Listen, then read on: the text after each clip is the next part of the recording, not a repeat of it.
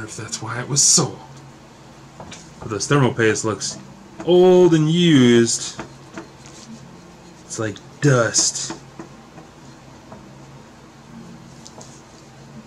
But it looks like it is the original thermal paste, so that's good. Probably just got warm, heated those thermal pads a little bit.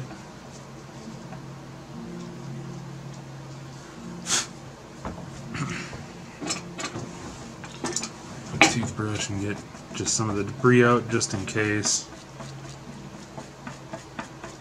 Always assume it's bad thermal paste that's conductive. To be safer that way.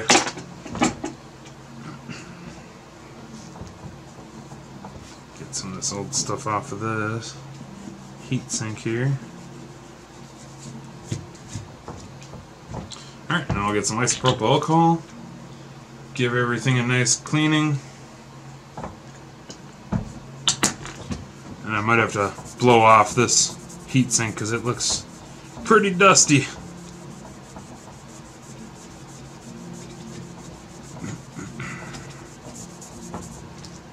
Ooh, that was dirty.